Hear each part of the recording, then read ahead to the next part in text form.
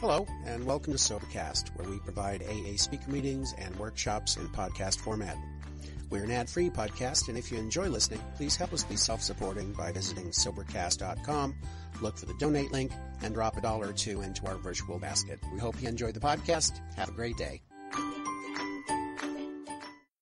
My name is Sandy, and I'm an alcoholic. My sobriety date is August the 8th, 2003. I want to read a few definitions for you as I start, and I always like to try to give you something to think about while you're hearing my story. And the two words that I like for you to think about are hope, because we share our experience, strength, and hope. And tonight I'm going to tell you in a general way what it used to be like, what happened to me, and what it's like now.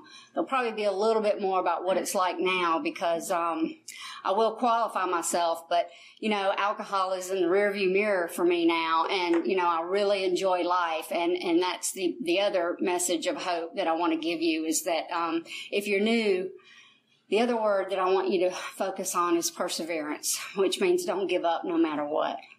No matter what happens, don't stop going to AA. And that's the biggest message that I want to share with you guys today. So I'm going to read. I have to put my glasses on because that's what happens as you get older. So anyway, the definition of perseverance is the continued effort to do or achieve something despite difficulties, failures, or oppositions. The action or condition of an instant of persevering, or to be steadfast. And the definition of hope is to cherish and desire with anticipation, to want something to happen or to be true, such as hopes for promotion, hopes for something good for someone. I hope she remembers. I hope that your mother is doing well. I hope good things for you. So those are the two words I kind of want you to, kind of think about as I share. And so what was it like?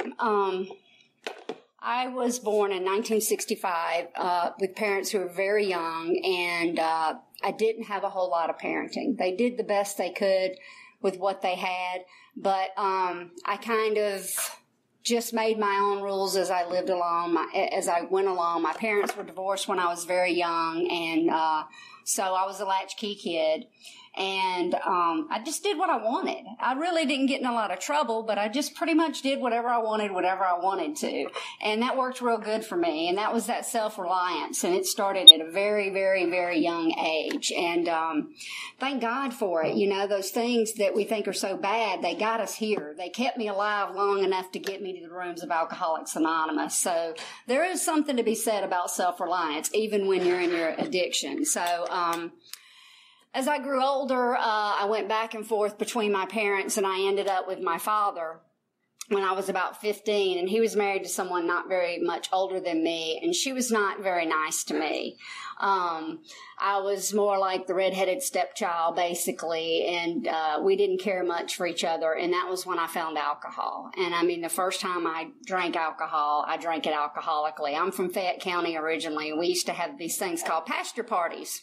And you'd go out into a big pasture, and you'd take a keg of beer, and, back then everybody drove Broncos and Jimmies and all that good stuff, and you'd just get hammered out in the middle of a pasture party, and we had the best time. And we also would take like Mr. Misty's from Dairy Queen, and we put Golden Grain in them. I mean, you want to talk about getting drunk quick, And we had a blast, I'm not going to sit up here and say that all my drinking years were bad, because I had a lot of fun when I was younger drinking, and I didn't have a lot of consequences. But as I got older, the headaches hurt more than they used to and all that good stuff, which I'll elaborate. But so I started drinking when I was 15, and I immediately knew what I wanted to do with my life, and it was to become a bartender. And that was what I did. So for 25 years, I was a bartender. And I loved the job. I was very good at it. I excelled at it. My last position was right over there at the King and Queen. It was a Weston at the time. It started out as a DoubleTree, and then it became a Weston, and I was an assistant food and beverage manager there. So even in my addiction, I was an overachiever. I was successful. I wanted to do well, but I mean, I think, my gosh, all the money that I pilfered away back in my drinking days. And I also share, I never really thought that I was much of a thief. I, was often offended if someone would say that.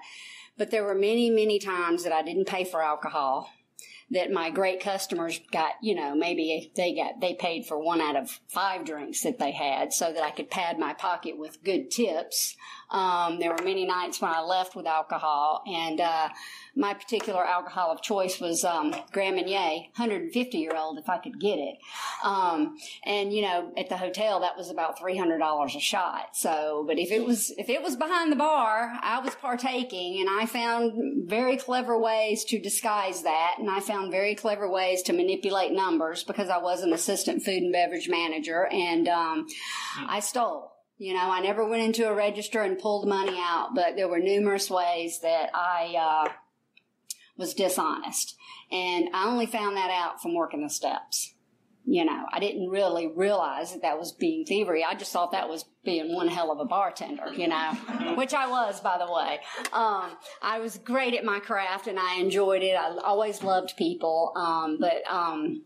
Anyway, so going through drinking, and I don't have to go through all of it because I know if you guys are sitting here in a meeting at 9 o'clock on Friday night, you know about alcoholic drinking. So I went in and out and in and out and in and out of unhealthy relationships, and my relationships consisted of going to the bar, picking the person out that I wanted.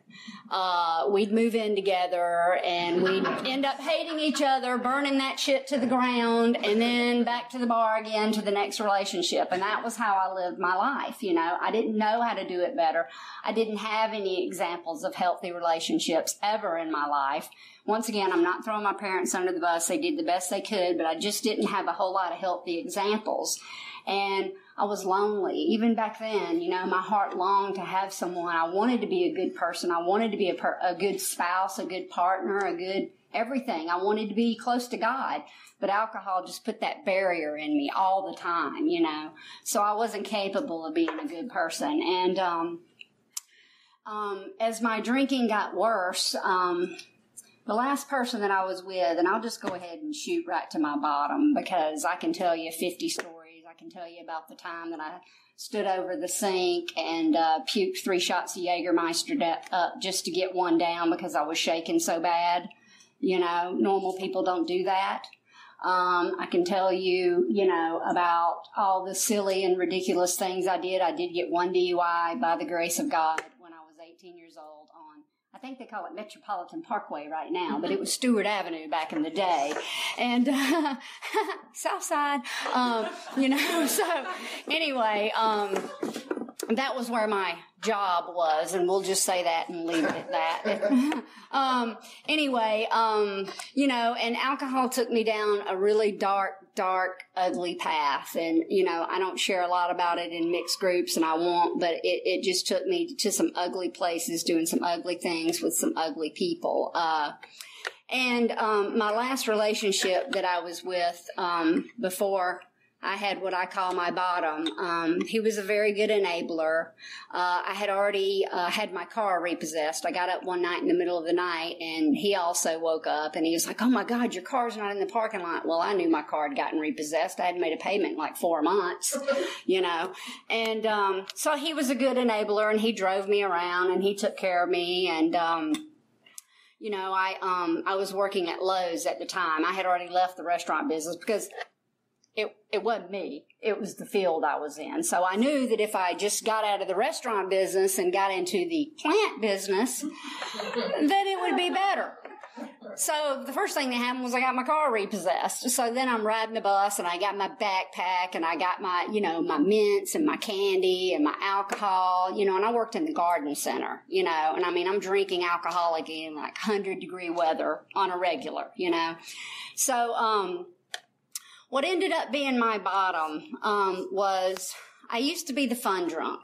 I used to be the drunk, that was fun at the parties, and we had a good time. And then I became like the kind of like inappropriate drunk, man, Sandy, you were off the chain last night. You might want to chill out. And of course, when they said that, I just kind of went, well, they're not cool anymore. But they also did that. And then I became uninvited to the parties anymore, you know. And my life became very small and very lonely. And, you know, so I rode the bus and I drank on the way to bus. I mean, I was on a bus the day that 9/11 happened, and I was so far out of it that I couldn't comprehend what actually had happened. You know, like I got to work. I was working at Hastings. It's a little nursery that used to be over in Brookhaven. And I remember going in and everybody was just like, and I couldn't comprehend what had happened. You know, I was just so emotionally dead because all I wanted to do was drink all the time. And I was very angry. I had crossed over into the anger, lonely person stage. And my anger was always on the significant other. And I physically abused him. And I physically abused him numerous times. And one night, I think it was in April. Yeah, I think it was April the 15th of 2003. I decided that I was going to go out after work, and I had already been drinking at work. The running joke that I like to share about when I worked at Lowe's was, you know, when you go into Lowe's or Home Depot and like you want to go in aisle 7 and they've got it blocked off because somebody's on the forklift trying to get something from the top. Be grateful that they do that, because I was the person operating the forklift. I've never in my life driven a forklift sober, and I know how to operate every forklift that they make. Okay, so that's a scary thought, and I'm sure that I'm not the only alcoholic that works for Home Depot or Lowe's in the state of Georgia. Okay, so it's a good thing that they do that. Just a little FYI there. And we went out after work, and I proceeded to get even more drunk. And when I got home, I picked a fight with said boyfriend, and I physically attacked him for the last time. And it's embarrassing to say that, you know, because now the way I feel is like it's just so wrong to lay your hands on anybody for any reason, you know. I mean, it's just bad, you know, and I don't do that anymore. And since I've been sober, I haven't laid my hands on one person. I've thought about it a few times, you know. I mean, I still get angry, and sometimes, not so much now, but at the beginning of my sobriety, I used to still have that feeling, and I would look down and my hands would be clenched. But I've learned a lot more effective ways to deal with my anger now. But anyway, so he had me arrested that night. And while I was waiting for the police, I went into the closet with my bottle of Grand Marnier, because I figured, hey, I'm going to be there for a while, because I know that in Georgia, when you get called out for domestic dispute, that somebody's going to jail, and it's usually going to be the chick that's hammered, you know. And he also had a bruise on his face, and he was sober. I mean, I didn't get home till late, and I mean, I pretty much woke him up, and, you know. Anyway, so I went to jail that night. And the story that really let me know that I had hit a bottom that night was when I got to jail, and I'm sure probably most of you have been to jail, so this is not going to be a story that's unfamiliar, but they put you in these little holding cells first, and then they take you and put you in the pod. So I'm in the holding cell, and I'm in there with this one girl, and she's a tiny little girl, couldn't weigh more than 90 pounds, and I gave her my apple, and I gave her my blanket, and then like 5 hours later, I wished I hadn't gave her that blanket because it was cold in there. And then we went our separate ways, and I didn't see her until the next morning when we came before the judge. And when we came before the judge, you know, and this girl was in there for solicitation of prostitution. She was basically doing what she needed to do to get what she needed to get. But I looked at her like, she's a drug addict. You know, she's so much worse than me. You know, and I mean, I just looked at her and I judged her. And, you know, and then I had this epiphany, because she looked over and said to me, and I'll never forget this, she said, I don't know what you drank last night, but you stink. And there, bam, dropped the mic, you know. That was before that term was popular, but I'm telling you, I looked around, and I realized that I had an orange jumpsuit on. She also had an orange jumpsuit on. And at that moment, all that just passed away, and I realized that I was an alcoholic and I needed to get some help. So I had to do something really hard, something I'd never done, because I was always self-sufficient, but I had to call my mom to bail me out of jail. And I was 38 years old. And that was pretty embarrassing, because the boyfriend wasn't going to bail me out, needless to say. And my mom made me promise. She said, you've got to promise me if I do this, I don't want you to pay me back. I want you to get help. So I got out of jail, and I did what every good alcoholic would do. I went back in that closet and drank the rest of that Grand Marnier that I'd left there 2 nights ago before I got locked up. And then I called AA. This was back when there were still phone books. It's easy to find AA. It was right at the front. And I called, and I just called the first place on there, because that place was Biscayne, the Atlanta Biscayne room. So I called the Atlanta Biscayne room, and I said, I think I might have a problem. When is your next meeting? And this guy named Frank, and he's no longer with us, but he said he was really country. I mean, when I met him, he was exactly as I thought he would look. He had overalls on and a beard, and he said, come on in, there's a meeting at 6 o'clock. And I was like, perfect. Because I worked at Lowe's in the garden center, and my break just happened to be 6 o'clock. And Claremont Road I worked at the one over there on Peachtree Industrial. Claremont Road's right around the corner. So there I go. And there's my experience, my first experience with AA. And I'll tell you what, I'm so grateful that I went there, because they have what you call hardcore old timers there.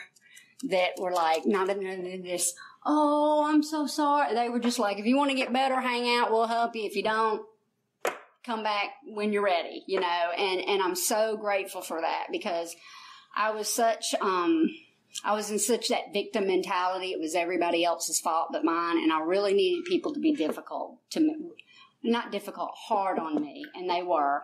And I found a real good sponsor, and she was really, really good, and she really, really helped me, and she was real tough. She worked at Mar, and she was a tough one, and I needed that, and I was grateful. But at about 100 days in, I got really, irritable, restless, discontent, like it talks about in the book, and I needed some relief. I didn't want to drink, but I needed some relief. But I really did want to drink. But I was telling myself that lie that we tell ourselves, if you've ever relapsed, the lie, well, I could smoke some pot and it would be okay. Or I could take this pill and it would be okay, or I could go out and act out in some other way and it would be okay. So what I did was I went to a doctor, and I said, I can't eat, I can't sleep, I'm miserable, I've got racing thoughts. Gee, sounds like, new sobriety. I see that now, but, and if I just would have hung in there, if I just would have persevered. But, so I conned her, and alcohol is my drug of choice. I would usually say yes to just about anything else, but alcohol was always where I wanted to be. That was what I wanted.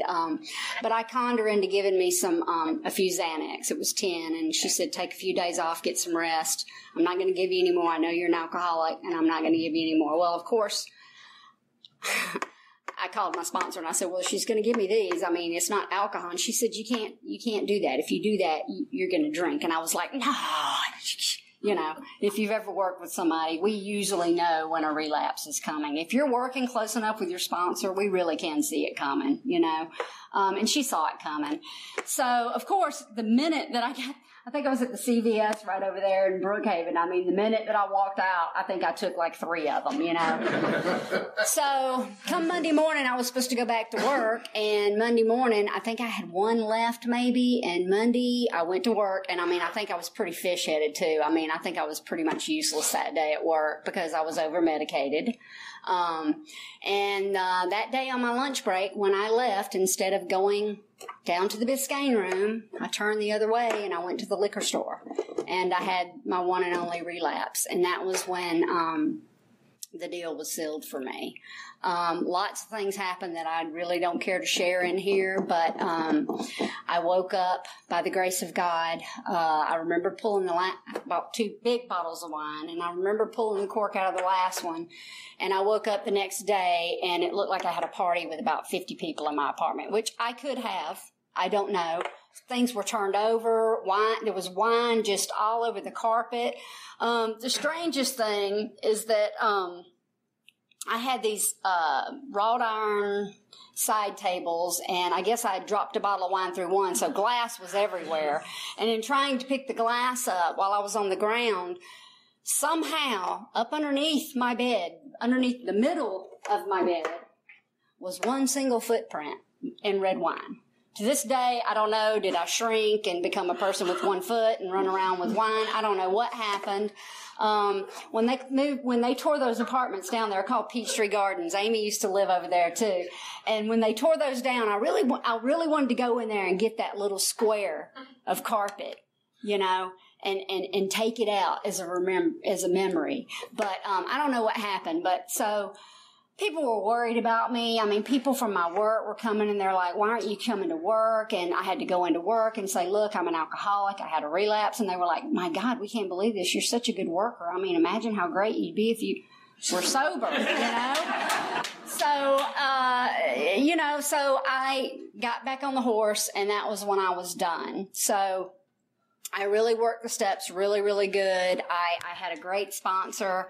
At about 11 months in, I changed sponsors because she was having some personal problems, and I found another sponsor in the same group, and she taught me, she was Jewish, and she taught me more about God than anybody probably. I've learned a little bit more about him in the last few years, but she taught me about a loving God that loved me and cared about me and wanted good for me. And, when we did that third step prayer, she got on her knees with me, and Jewish people generally don't pray on their knees. And she prayed on her knees with me, and that meant something to me. And she worked those steps with me, and we worked all that out. And I made an amends to that man that I used to abuse. And, we're friends, He forgave me. He always said, I knew you were a good person. He goes, I didn't even want you to go to jail that night. I just wanted you to quit beating up on me, So, that second sponsor worked for a long time. And then, like everybody else pretty much in AA, and it just happens. And, when this and this and this gets all involved and you start doing things that people say you really should wait. So I found the unhealthiest person that I could find in AA and decided that I wanted him. He was, if you've ever been to the Biscayne room before, they actually have a bar in there. There's a bar in the back of the room. So the only thing different was that we were drinking coffee, but I spotted him. Never seen him before. My sponsor said, why don't you try coffee? Well, okay. And that didn't work. So, I self-inflicted a lot of pain on myself during that. And, my sponsor really had a hard time with it because people knew this person wasn't good, but I couldn't hear it. Like I said, when this gets involved with the lower region, it's all off. And that's one thing we tell people not to do in AA, but we're going to do it. It doesn't do any good, and I'm just being real, because 6 months in, you start looking good, people are like, you starting to look like you might be sober. And then somebody pays you a little attention. I'll never forget. The guy said, I want to peel you like a grape. And I'm like, oh, hey, okay, all right. I didn't even know what that meant, but I was like, it sounds good. I add levity because we got to laugh in here. We got to laugh at ourselves. We got to laugh at the crazy stuff that we do, man. We're human, just because we get sober doesn't mean that we cut off emotions. It means that we feel them more, and I'm so grateful for those experiences, even those painful ones, because I learned a big lesson in that. And to get real serious about it, at about 5 years in, not only had I not been in a healthy relationship as of yet, including this one, but I didn't know how to get out of it. And in getting out of it, it caused me a tremendous amount of emotional pain because here I am. I can't go out and get drunk. I'm not going to go to the bar and, do that. And I'm sitting with all this pain. So I went to al-anon. And I know this is AA, but my story is Al-Anon saved my life all over again. So if you want to learn about healthy ways to have healthy relationships, that's your ticket, you know. And my Al-Anon sponsor says you don't have to scratch the surface of an alcoholic too far to see an untreated Al-Anon. And she has 43 years in the Al-Anon program, so she's pretty skilled. And she helped me, and she really got me through that. And that was also when I found my sponsor that I have now. And that was in 2008. And she's awesome. And I share about sponsor because in order to persevere, you have to have someone to be honest with. You don't have to come in here and be probably as honest as I'm being tonight, but you have to have someone that you can tell what is going on with you. Even if you're embarrassed, even if you're ashamed, even if you feel like, how can I tell somebody this? You know, I feel like such a loser. You got to have somebody. And, you know, the sponsor that I have now, the reason I have her is because my sponsor that was trying to help me through this bad relationship, we got so emotionally invested with each other. It was very painful for her, and we couldn't talk about that anymore. And so I had to do something else. So, and I also met my sponsor that I have now in the other fellowship that starts with a C. And that one's a good one too. They use the same book. So, you know, I mean, the way I feel about recovery is it's all good, man. I mean, if you're going somewhere and you're trying to get some help, do it. Whatever letter is in front of the A, just do it, you know. So the sponsor that I have now has been extremely instrumental. And a few years ago, she had to move away because of some family reasons. And that was hard on me because she lived right here in Dunwoody and we were really close and I just loved her. And, you know, one of the last things she did when she was here was she adopted a baby. She's a single mom and she adopted a baby. And that's only because she's sober.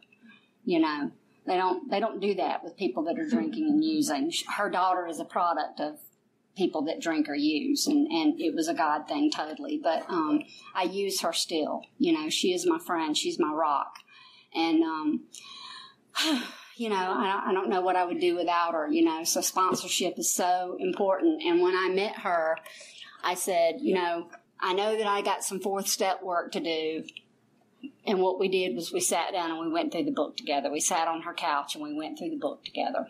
And I'm one of those, I guess they call them like big book thumpers. I'm not so much anymore, but I know the book well and I love the book and I believe the book. Do I believe every single word in it applies to me personally? Yes. Do I believe that people do it differently? Yes. But I believe in the book and I believe in the program, and it's worked for me for almost 14 years now. So we sat down and we went through the book and we talked about it. We took our time. You know, I was in no hurry. It wasn't like I'm, you know, like you know how when, I don't know about you guys, when I went through the steps the first time, man, I needed to go through the steps. I was an eager beaver. I mean, I wanted to get it out. I was ready to be sober. I was 38, so I was done. You know, the drinking was just crappy. It was horrible. It never did anything but ended up in bad for me, you know, and it just wasn't fun anymore. And I didn't want to die. I wanted to live. So what I started doing, I want to tell you about some specific, yeah, I'm good. I wanted to tell you something. Once I got really good and sober and I got through that bad relationship thing, and I also worked the steps through the Al-Anon, and Al-Anon's just the other side of the coin, you know, it's just, and it was really helpful. And once I got through that, and I had made the big amends, but the amends that I've really worked on probably for the last 7 or 8 years were the amends to my parents. I never really did anything bad to them, but what I did was I stole time from them. I wasn't there for them. You know, I didn't go to any of my grandparents' funerals. I wasn't capable of that. I'd say I was going to go, but I didn't go. I couldn't handle that. You know, I'd either get drunk the night before, or just the thought of having to actually be there for someone else was too much for me. So for the last 7 or 8 years, I've really been working on the relationship with my parents. My dad lives in Alabama, and I make it a point every month or so to go see him. I'm going to go see him next weekend and spend Father's Day with him, and I try to do that as much as I can, play golf with him. I had my first sober round of golf with my dad when I was 42 years old. I made a birdie, you know. Wasn't the first game I ever played, but the first game I ever played with him, I made a birdie. I'll never forget it. Little par 3. It was great. big, big day for me. Probably hadn't made too many more since then, but, and I spend a lot of time with them. You know, I'm making those living amends. And, for my mom, in 2008 was diagnosed with breast cancer. And, that was when I really decided that I wanted to make that amends with my mom, and really, really work on it. So up until about January of this year, I talked to my mom every day on the phone, Monday through Friday. I walk dogs for a living. I own my own pet sitting business, and I'd walk dogs, talk with my mom, and she's retired, and, you know, we'd just talk, and sometimes it would be repetitive, and sometimes, because she didn't get out a lot. She had a bad back, and she was getting older, and she had survived the breast cancer, you know, and, so, I really, really worked on talking with her and seeing with her, and, you know, as you get older, your parents start to share little pieces of themselves with you that you don't know about. Cherish those pieces, man. I mean, really, really cherish them. Anyway, so I really, really worked on that. And in 2011 was when I met Steve. We love Fleming's, and one of our major first dates, we went into Fleming's, and I said, "Oh, just so happens I know a guy that works there," and he didn't know that I knew the guy that works there, you know. So that started working out real good, and I knew how to have a healthy relationship, you know. And we had a very long engagement, but January the 22nd of this year, right in front of the Georgia Dome before the Packers game, we got married. It was just him and I and the person, our friend who officiated, and his wife. They're customers of mine. And it was perfect, and it was wonderful. And, you know, unfortunately what happened a couple of weeks later wasn't so great, but they did beat the Packers, okay? Huge Falcons fan. So, anyway, so that was long in the making. I had some fear about being married. You know, I wanted to make sure that when I did it, that I was ready. So, I'm going to back up a little bit, and I'm going to share with you what's been going on with me in the last year. And this is where the perseverance comes in, you guys. And I may cry, but I'm going to hold it together as best I can. So just bear with me. Last Memorial Day, my husband and I, we watched a movie, and we were going to go out and light our little fireplace out in the back and just have some quiet time. The people next to us had been having this big party. You know, they were whooping it up. Not that I judge them. They're friends. Hey, I'd be doing the same thing if I wasn't sober on Memorial Day. And their son was unattended with some fireworks, and he put some fireworks in the trash can, and it burned both of our homes to the ground. And we lost everything. It was a total loss. We didn't lose everything because we got out alive. There were no deaths. And our cat and our dog both survived too. My cat was in the fire the whole time. And here's a guide shot. If it ain't God, I don't know what it is, but my cat was in that fire. We couldn't get her in the kennel because she was so agitated. And if you've ever been through something like that, it happens so fast. And you have such a small amount of time to do what you need to do. We're kind of preppers, so we had a backpack, you know, with some things, and we got the car out of both the cars out, and I got the dog out, and we were trying to get the cat out, and it just got too bad too quick. Windows were shattering, and so we had to leave. And you know, leaving a living thing in a burning house, you know. And we sat across the street and we watched our house burn to the ground. You want to talk about needing some perseverance and some insurance? Let me tell you, you're going to need it, because things are going to happen. Things are going to happen. Life is going to happen. Life's going to shoot you some stuff that you are not going to expect. I did not expect that. But we made it. And I'll tell you how we made it. People in AA stepped up. One of my sponsees showed up for me the next day. I'm a pet sitter. I had like 8 people out of town. I can't just let dogs sit in their house unattended because my house burned down. She came and drove me to every single customer. And then she took me to a meeting. That's why you need AA. That's why you need perseverance. So 1 month after that, my mom started I failed to tell you this, but my mom got diagnosed with lung cancer about a month before our house burned down. And she decided she wanted to fight it. I was in church in a very strenuous program called Stephen Ministry, and I was becoming a Stephen minister during that time. So I was increasing my spirituality. Want to see how God's working, you know. That night when we got finished with that fire, my husband now, he wasn't my husband then, wanted to go into his office to see if he could get his Bible that his dad left for him. His dad had given him when he was a small child. Somehow his office was the room that was least damaged. Somehow that door had gotten shut. By the way, if you have a fire, best thing you can do is shut the door if you're trapped somewhere. Just a little FYI. But we opened that door, and that room was smoke damaged, but it wasn't burned. We opened that door, Steve reached for his Bible, and we heard, meow. My cat was in there alive up underneath the chair, the farthest away from the fire. So, hello, God. God took care of us even then, you know. But people in AA, they rallied around us. They started a GoFundMe page that gave us $5,000 that we could. You don't realize, I'd like to have a glass of water. Well, you don't have a glass anymore. I'd like to feed my dog. Well, you don't have a dog bowl anymore. You know. So that money padded us until our renter's insurance came in, and then we got a small apartment. We're living very small and very humble. We used to live in Martin's Landing.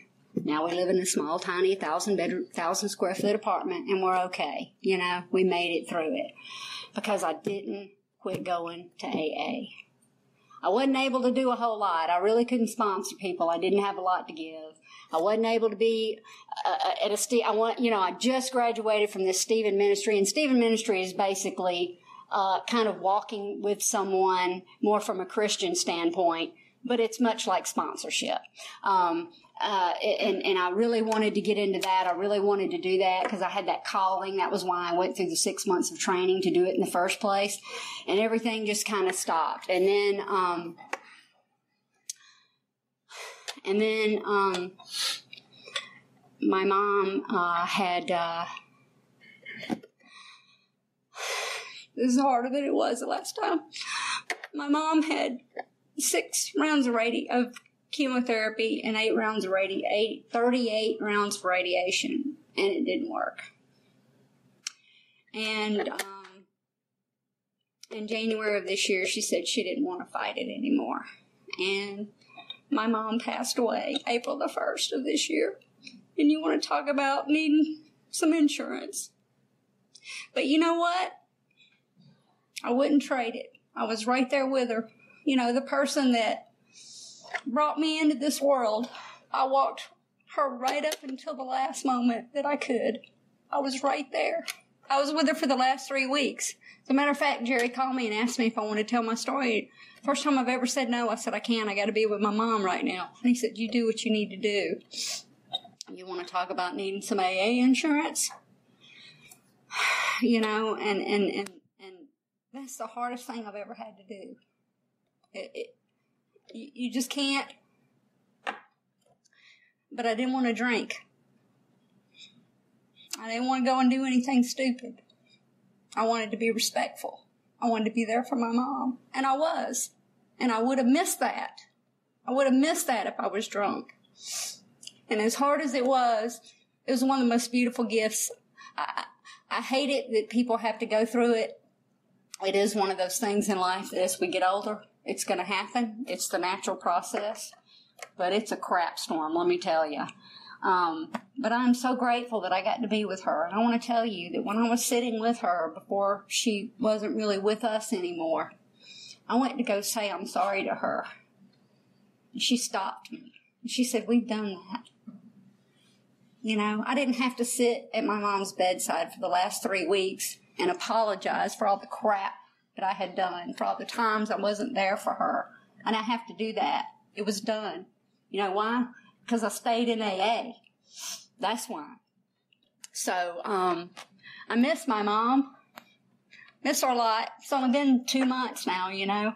But tomorrow, I'm going to go do they're doing the hospice place that was with her is doing a butterfly release for all the people that passed, you know. My mom didn't want a funeral. She didn't want a memorial. She donated her body to cancer research at Emory. She was a very humble woman. She was awesome. You know, it's funny as you get older, like when you're young and people say, you're just like your mom. And you're like, oh, God. And then when you get older, you're like, you're just like your mom. And you're like, hell yeah, I am.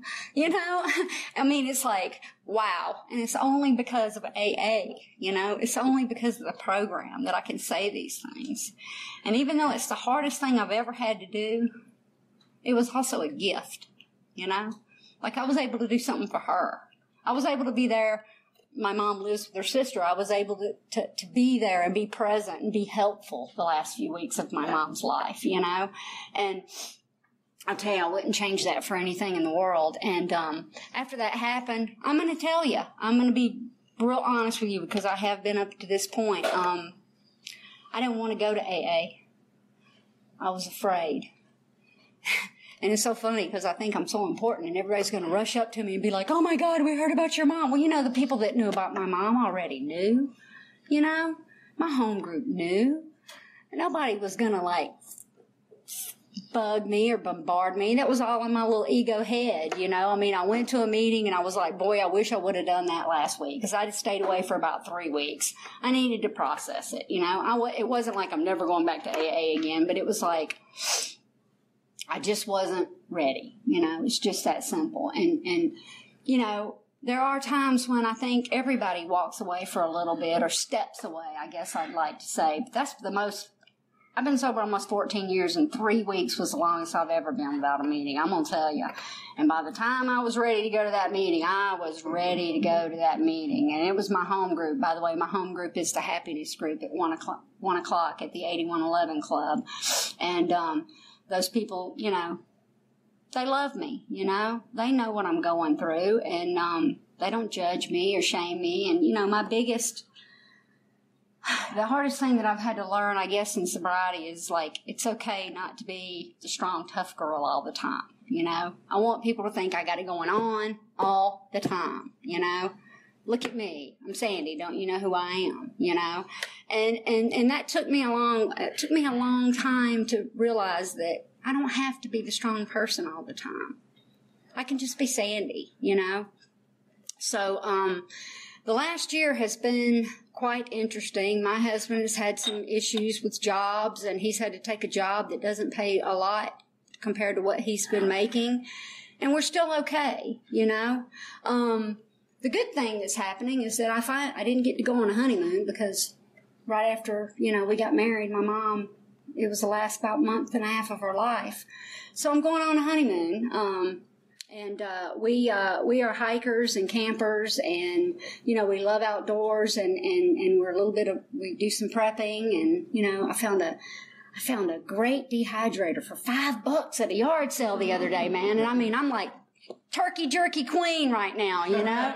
I'm like, woo, mad skills. So, you know, I'm like, and my point in saying all this is like, I'm getting ready to go on a honeymoon. I'm happy, joyous, and free. Life is going to happen. Things are going to happen. But man, the world is like still so awesome. And there's so many things left to do that are wonderful and awesome. And I don't know if I'm ever going to catch up on everything I want to do because I was drunk for a long time. I mean, when you're a bartender, you pretty much drunk all the time. I mean, I don't think in 25 years I drew very many sober breaths. But I know that there's things I want to do. I hope that I get to do a lot of the things. We're going out west. We're going to Nevada. I've never been to Nevada before. I've never been out west. So I hear that it's dry heat, you know. So I'm like, exactly what the hell is dry heat? And they're like, okay, well, you turn your, you know, I looked, I put it in my phone, you know, Laughlin, Nevada. It's like, oh, it's 112 there, but it's dry heat. And I'm like, what does dry heat mean? Well, that just like, turn your oven on 110 and put a fan in front of it and sit in front of it. And that's what it feels like. And I'm like, why the hell would I do that, for one? But you know, I'm getting to do something different. We're going to do some hiking. We're going to do some kayaking. The hotel we're staying is right on the Colorado River. We're going to do some jet skiing. You know, I mean, there's so much beauty left in the world. And I mean, I'm sorry I got real serious and kind of But the reason I'm being so forthright is because none of this would have been possible without the program.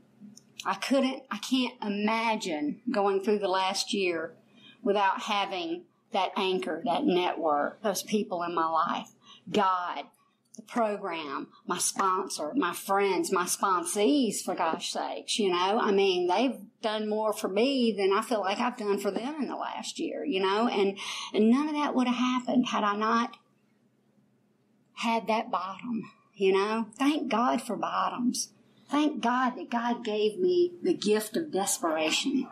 Thank you, God, for all that you've done for me, for all the crappy things that I did, and for all the crappy things you took away from me, for all the crappy things I thought I wanted that I didn't get. Thank you, God, for that, Man, if I would have gotten everything that I wanted, Lord of mercy, it would not have been pretty.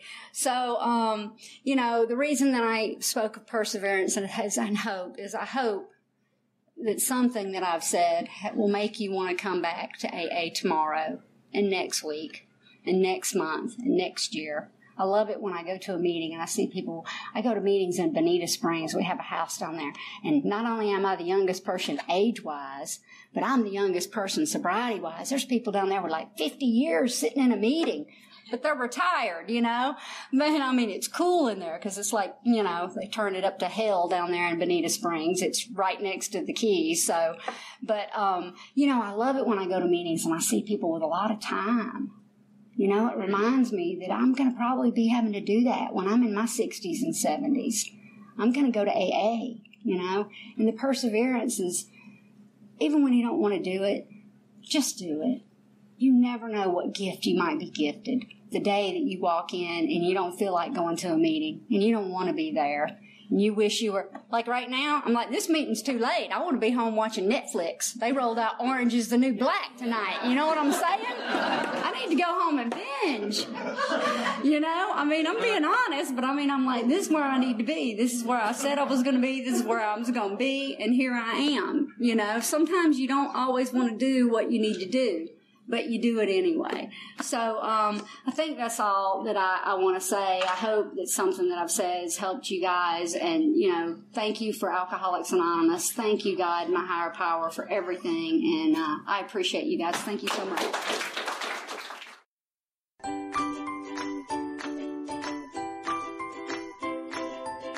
Thanks for listening. I hope you enjoyed the podcast. Sobercast is ad-free, and we'd like your help in order to keep it that way.